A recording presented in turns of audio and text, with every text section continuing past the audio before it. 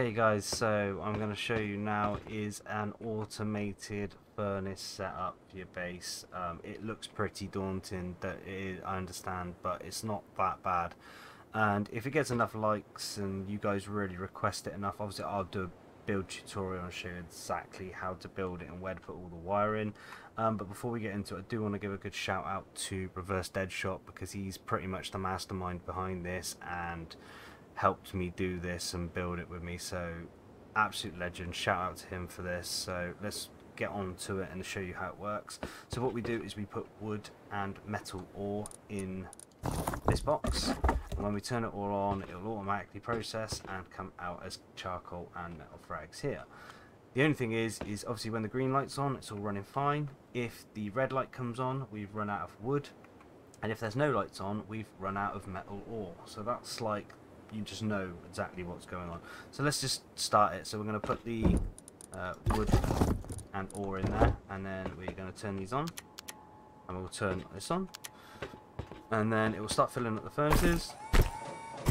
Okay, and then we just press the igniter, and there we go.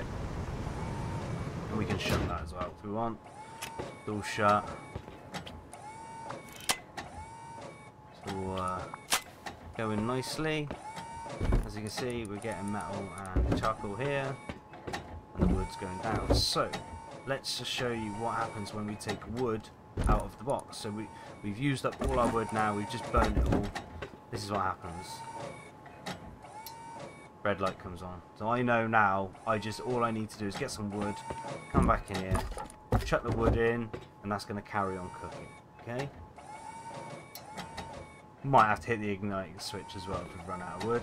Happy days. And then the same thing happens here. We take the ore out, we've run out of ore, and then the lights go out. And that way I know I'm now out of ore. So it's pretty simple setup. This one, when I get my ore, I do have to put the ore back in, but I do have to automatically switches that one back on as well. So literally that's all you need to do. Red light wood, no light ore, green light cooking. Simple as that. This update is actually becoming pretty impressive, I'm not gonna lie guys.